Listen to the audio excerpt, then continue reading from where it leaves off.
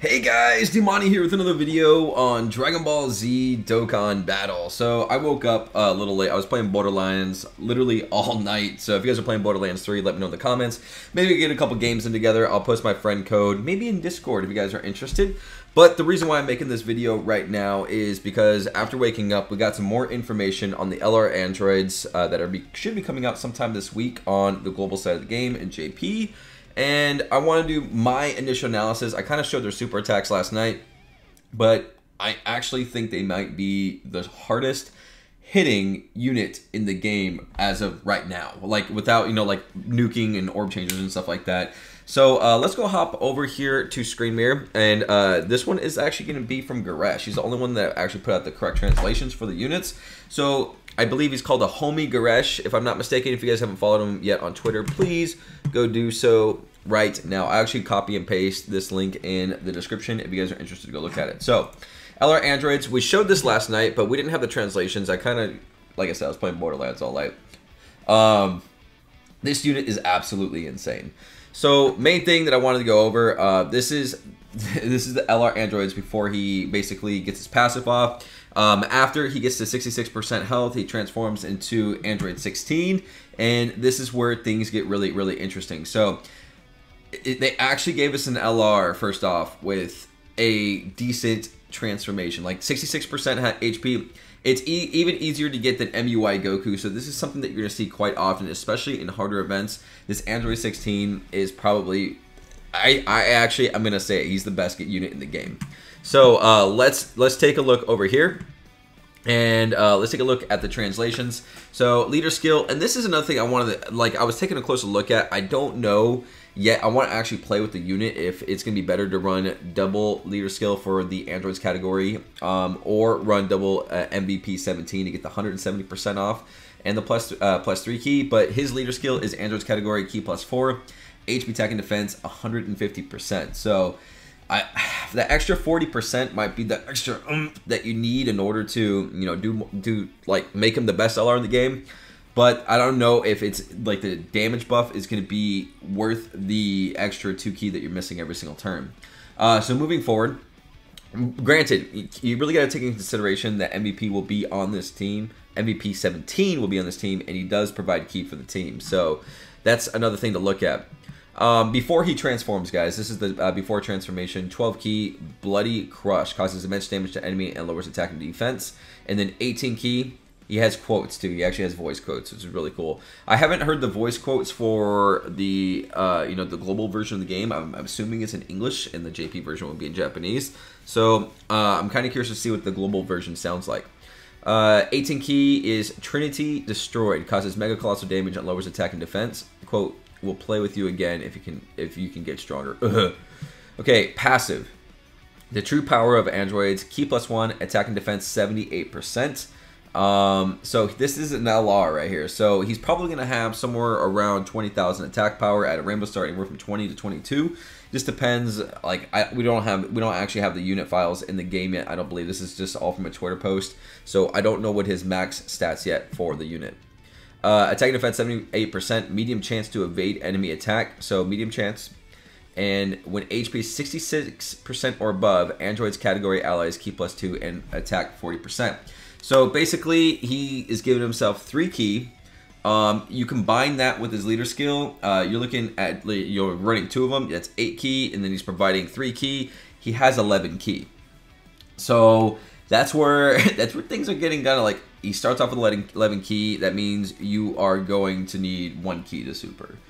You're automatically going to guarantee yourself a super attack. The 18 key, you're going to need 7 key to get that off. All right. So moving forward, let's see.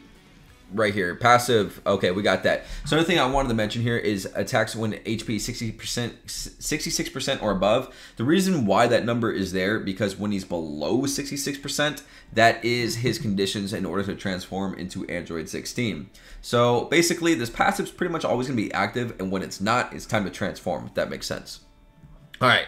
So his conditions, able to be used when HP 66% or below, and there's at least 2 other androids category allies on your team, or if there is an enemy present whose name is Cell. So you're going to be running an android, an Android team with this, so I would imagine that that shouldn't even be a problem. So when you get below 66%, you should be able to you know, just pop that button, which is really cool. If you're fighting Cell, there's not a whole lot of events that actually have, you know, Cell as an enemy, but if you just happen to be fighting Cell, you can transform without any HP restrictions, which is really cool. All right, he does have more voiceovers. We showed that last night when he transforms. He says, like, we heard we heard him say Goku, so this is what he was saying. Not bad. 1816. The time has come for me to fight before meeting Goku. Kind of cheesy, but whatever. Links. He has pretty good links. Infinite Energy, Android Assault, Rival Duo. He actually has Shocking Speed, which is more than we could say for LR Cell. Soul versus Soul. That's kind of a really weird link for him, actually. Soul versus Soul. There's not a whole lot of good units that have Soul versus Soul. Fierce Battle is good, and Legendary Power. Okay, and he's on 4 different categories: Androids, Android Cell Saga, Joint Forces, and Sibling Bond. Okay, so that's, you know, that's the LR 16, 17, and 18. When he transforms, okay, and 66% is not impossible. Usually when the fight's hard enough, 66% is, you know, a number that is obtainable. You just got to get super attack, basically. Sorry, I got a text message there. Super attack, basically, 1 time. This is nuts. So his 12 key, Hell's Flash, greatly raises defense for 1 turn, causes colossal damage to enemy, lowers attack and defense. So he greatly raises his defense and he lowers attack and defense. Okay. Trinity Destroyed Max. Now, is this something that not a lot of LRs, not even LR Kale and Khalifa, have the greatly raises attack for 1 turn? You really got to look at that, because like I have LR Kale and Khalifa over here. When they do their super attack, causes mega colossal, they raise defense, which raising defense is really, really good too. And his 12 key super also raises defense. But this right here, greatly raises defense for 1 turn, greatly raises attack for 1 turn. You know how much greatly raises attack actually is? It is, according to the Dokkan Wiki, greatly raises attack is 50% attack power right there. You got to look at that, okay? All right, and these are the only unit that has greatly raises attack and immense damage was the EZA Gohan, and supreme damage were these units right here. But this is going to be another. No, this is going to be the only. This is going to be the only unit in the game from that I think that greatly raises attack. That's actually an LR. Let me. This is just raises attack, but greatly raises attack is 50%. He's going to be the only LR that has this, so that's a lot. Okay, so going forward here, greatly raises attack for 1 turn, causes mega colossal damage to the enemy while sacrificing 6% HP. Now, we haven't really seen a viable unit that sacrifices HP since Kaioken Goku, so I'm not sure how I feel about that. Like I was at first, like when I saw this, I was like, oh, you know, like, you know, sacrificing HP would be easier to transform. Nah, because like this is he only does that sacrifice HP after he transforms into this Android 16. So I don't like that they put that on the unit. It's not that big deal, but it's definitely something to look at. Okay, Kaioken Goku. I haven't really had to deal with that mechanic until since Kaioken Goku, which is like 2 or 3 years ago since he was viable. All right, guys. So the last thing that we want to look at is his passive skill. This is probably the best passive in the game. Mixed with his 12 key and 18 key super, this unit has it all, okay? So let's read his passive. Mysterious Full Power, key +6. You're gonna super attack. It doesn't matter what you're doing, you're gonna super attack, okay? Now you have options. If you do the 12 key super, you greatly raise defense for 1 turn. Greatly raises defense is a 50% defense buff, okay? 50% defense, that's up to you. If you do an 18 key super, you greatly raise attack. That's 50% more attack. So you're looking at either 250% attack power or 250% defense. You get to choose. By the way, if you choose a 12 key super, you want to play a little bit more defensively, you also lower the attack and defense of the enemy if it's possible to be lowered. And he has a high chance to perform a critical hit. And then perform an additional super attack if there's an Android Cell Saga category enemy. Okay, where to start? So if you're, hopefully you guys have MVP 17. If you have MVP 17 on this team, he is going to be raising his defense by an additional 60%. And then on top of that, he is going to greatly raise his defense on his 12 key super. You're going to have over 300, like, he's going to be probably, he's going to have like 300,000 defense, I think, like, without even, I don't know. This unit is absolutely busted. I'm going to say he's going to be the hardest hitting unit in the game.